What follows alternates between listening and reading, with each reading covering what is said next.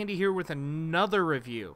But before we get into the review, you're probably wondering, hey, Andy, how do you get to see so many movies early sometimes? And you tweet about them, or you talk about them, and you have such passion for it. Why? Because I really love movies. And then you go, why do you have so many good movies in your collection? Because I buy really good movies. And then you go, wait, isn't that expensive? Ah, it is.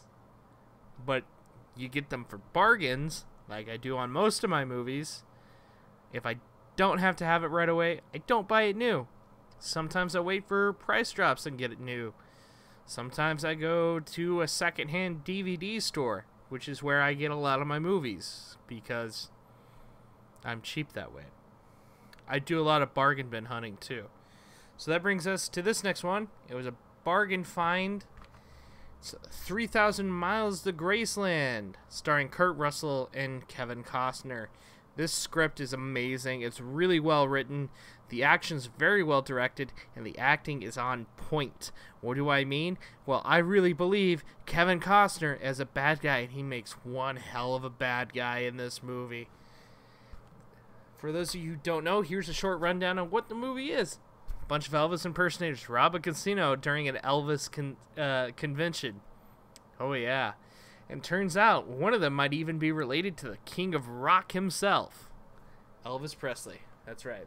Kevin Costner, right there. And his foil is another villain in the movie, Kurt Russell. So this is a villain movie. There is no hero in this movie. Well, the hero is a villain, but it's such a good movie. Oh my god.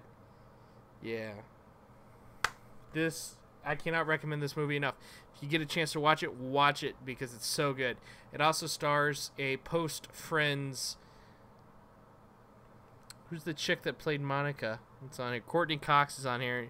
Christian Slater's in it too. He plays one of the cops. So good. So does Thomas Hayden Church. So I cannot recommend this movie enough. It's one of my dad's favorites that me and him talk about all the time.